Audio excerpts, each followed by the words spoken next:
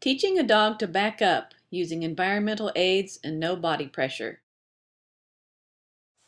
You don't have to do this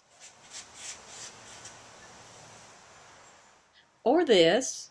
Back, back, back, back, back, back, back. Or even this to teach your dog to back up. That kind of pressure is unpleasant for many dogs, which is why it is effective in getting them to move away. Instead of basing the training on avoidance of you can train it positively with a jump start from household objects. Use this method only if your dog is not bothered by walking under or between things. Get 2 values of treats. I'm using kibble and tuna omelet. Find a dog who would like to work with you.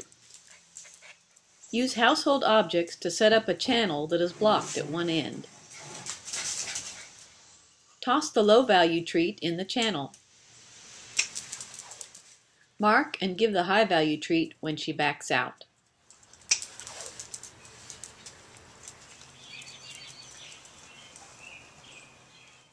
Watch for her to start offering backing up outside the channel too. Good girl. Practice so she can build up some speed and fluency.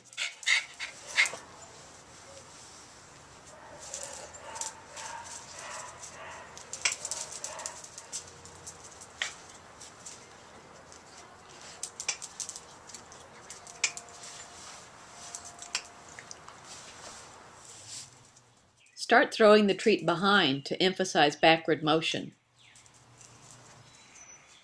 New position. Get in the front of the channel yourself. Drop the treat at your feet and see if she'll back away afterwards. This really changes the picture, so be patient.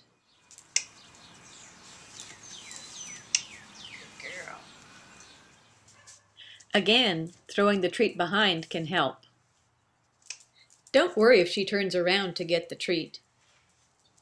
I'll cover treat placement more in part 2. Another new position. Get in and move with her.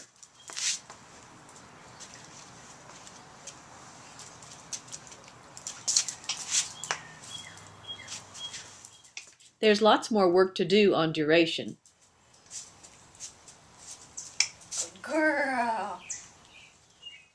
But this is a great start after just 5 short sessions. Very good. Watch for part 2, working on duration and adding a cue.